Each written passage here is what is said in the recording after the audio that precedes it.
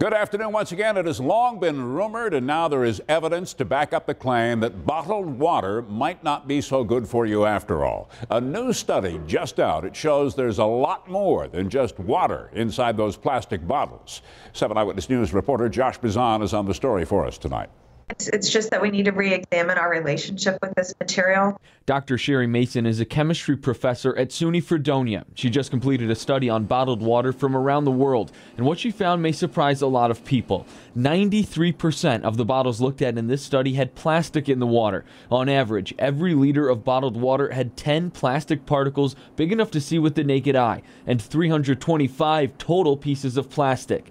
Mason says those small pieces are important to be aware of. But they're more concerning when it comes to the science because, of course, those are the particles that can make their way across your gastrointestinal tract, be translocated throughout your body, and end up in your various organs. Mason and her team looked at 259 bottles from 11 brands purchased in 9 countries. Among them, popular brands such as Aquafina, Dasani, and Nestle Pure Life. What was interesting in this study is the vast majority of the plastics that we found in the bottled water were actually fragments.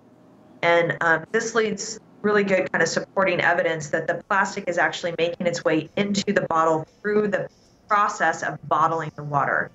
I think that we have enough evidence to support us kind of rethinking our dependence on the single-use disposable plastic. To be clear, the study didn't look at the health impact of putting these microplastics into your body. The International Bottled Water Association says the research isn't accurate and tells customers bottled water is regulated by the U.S. Food and Drug Administration and is safe to drink.